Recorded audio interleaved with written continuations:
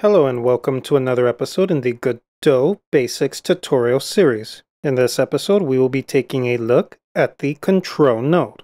The control node is the base class for all UI-related nodes. All user interface type nodes inherit from the control node, such as buttons and text areas. The control node adapts its anchors and margins based on the position and size of its relative parent. There are many things that can get you lost when trying to learn more about the control node. However, as a beginner, try to understand these 4 general property values that belong to the control node. They are the anchor, margin, grow direction, and rect, which is short for rectangle. Now, you can think of the anchor as the starting position of your control node. Anchor is affected by your parent control node, and basically, with anchor, you are deciding where along the edges of your parent control node you would like the position to start at. So, when you maximize the anchor in the inspector, you're going to have 4 property values: left, top, right, and bottom. By default, all of these are set to 0. However, the key thing to take away is that it will be a value between 0 and 1. Let's go ahead and take a look at an example. So again, in order for anchor to work, it must have a parent control node with a position and size. And so, as you can see here, the big rectangle is our parent control node. And in this case, our child control node is just a simple square button. My advice is that the top level control node should cover the entire game screen area that your player is able to see. As you can see here, this cross-like symbol is our anchor. By default, we will start at the top leftmost area of the parent control node. And again, that is dependent on the position and size of your parent control node. Now let's look at some values that we can change in order to reposition our child control node. So in this case, if we change our anchor to left 1 and right 1, we're going to anchor our button to the top right of our game screen. If we set all values to 1, we're going to anchor our button to the bottom right of the screen. If we only have the top and bottom values set to 1, we're going to anchor our button to the bottom left of our screen. And if all values are set to default, which is just all zeros, we're going to position to the top left side of our screen. Just our anchor, and assuming we haven't done anything to our margin values. Now, if we change these values, theoretically, we can get our anchor to appear anywhere on the screen. For example, if we wanted to be at the exact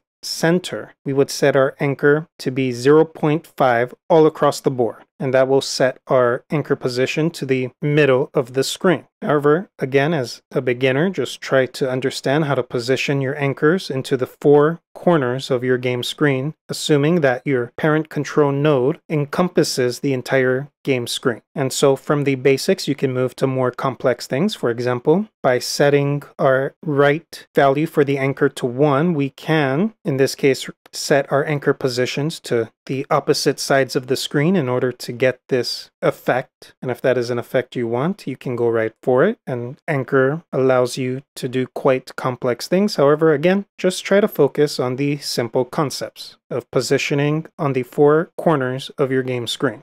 So let's look at margin. Margin is just how many pixels away from the anchor we're going to position and size our control node in terms of the x-axis and the y-axis. Margin comes with 4 different values we can adjust for. They are the left, top, right, and bottom values. In this case, what you see is a simple square. So let's go ahead and take a look at that. So again, we have our parent control node, which encompasses the entire game screen. Our anchor is set to the origin, in this case 0, 0. And if we look at our margin, left and top is set to 0, and right and bottom are both set to 100. And so let's look at left and right first. So when we say left 0, we're saying that we would like to be, or rather, we would like the left side of our control node to be 0 pixels away from the anchor position. And in this case, 0 pixels away from the anchor position is just the anchor position. Now for the right margin, what we're saying is we want to be 100 pixels away from the anchor position in terms of the right side of our control node. And so if we were to count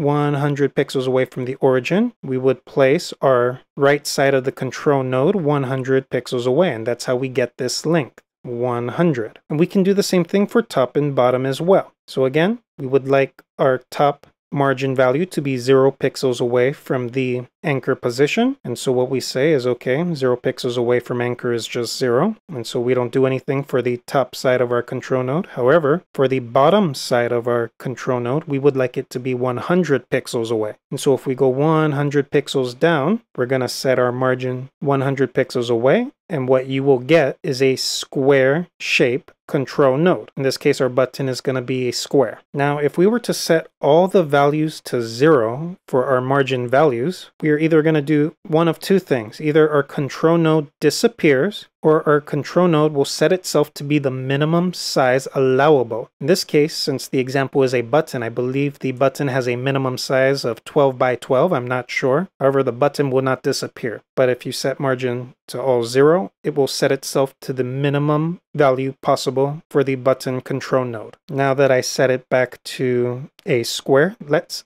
see what happens when we change the left and top margin values. So in this case, we change the left margin value to 50 pixels away from the anchor. And as you can see here, if we were to calculate for our shape, we would say the left side of our button control node, we would like it to be 50 pixels away from the anchor. And so if we go 50 pixels, this is where our left side of our button control node starts. And then because right is 100 pixels, what we're saying is 100 pixels away from the anchor for the right side of our button node. And when we calculate for that, we get this rectangle shape where the width is basically 50 pixels. Right minus left will equal the width for our button control node. We can do the same thing for top and bottom as well. If we were to do 50 pixels away from the anchor in relation to the top side of our control node, what we will do is calculate again. So if we start from the top, we say we would like our top side of the button control node to be 50 pixels away from the anchor. So when you calculate for 50 pixels, we start right here. And then we do the same thing for bottom. So bottom has to be 100 pixels away from anchor.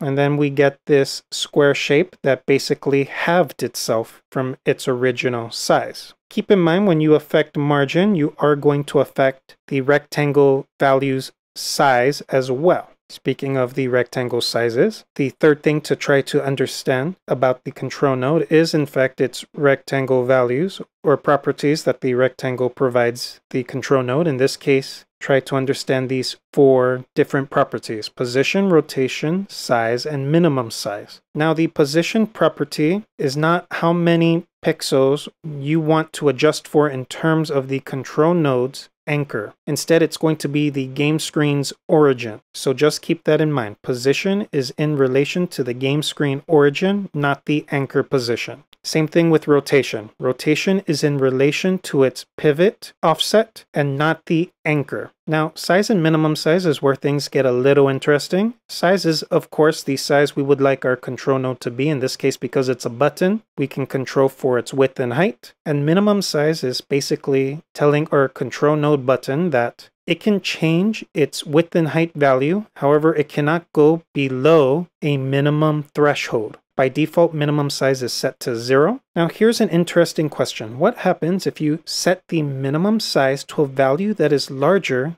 than your current size? So in this case, by default, minimum size is set to 0 and 0 on the X and Y axis respectively. Our size is a square, 100 pixels by 100 pixels. However, what happens when we set minimum size to be a value that's greater than 100 by 100? Well, what happens is when you change the value of minimum size to a value greater than the current size, you're just going to change the size value. It's fairly straightforward. However, the next question is, in what direction are we going to grow if minimum size becomes larger than the current size? And that will depend on the values of your grow direction in the horizontal axis and the vertical axis. By default, they are both set to end. However, you can choose begin and both. Let's look at those. So our control node has a grow direction and by default, horizontal and vertical are set to the value end. And what we're saying is that when our minimum size is bigger than our current size, when we change the current size to match the minimum size, we're going to grow away from the origin position.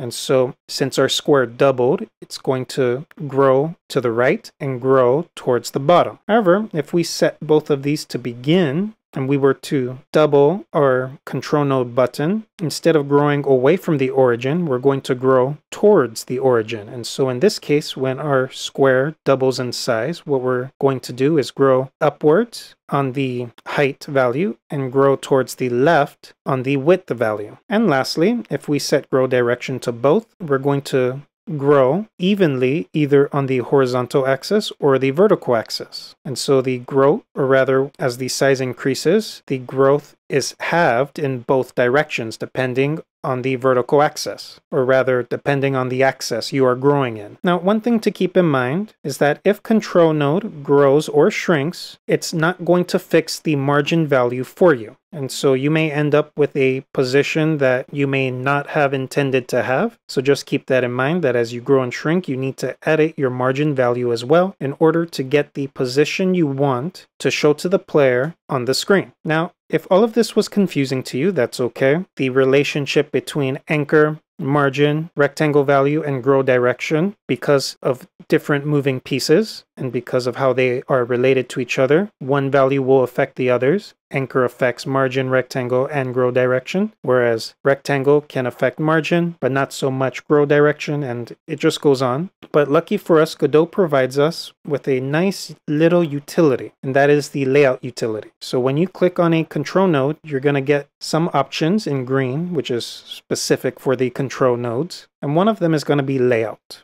When you click on layout, you're going to get a drop down. It's going to offer you more choices than what I have on screen. However, notice that the first four choices are the four corners: top left, top right, bottom left, and also other things such as center. Well, you can go ahead and click that, and Godot will automatically apply the anchor's position and margin values to get your control node oriented on the screen for you. Now, if you are a beginner starting out on your control node journey, my advice is the following. First, set a top-level control node that should cover the entire game screen, and this control node should do absolutely nothing. Then position your child control node's anchors on one of the four corners of your game screen, or rather your top-level control node, which encompasses the entire game screen. Lastly, what you should do is use margins to move your control node's position relative to the anchor position. I've uploaded a small sample project onto GitHub, so please feel free to download that and play around with positioning the button control node in relation to its parent. Well, that's all I have for you in this episode. Thank you so much for joining me. Thank you for clicking the like button, and thank you for clicking the subscribe button. If you have any questions or comments, please feel free to leave them in the comments section down below. Also, if you're interested in other videos, please feel free to check out the Trello page I set up in the link in the description down below. I look forward to seeing you in the next episode. Have an amazing day.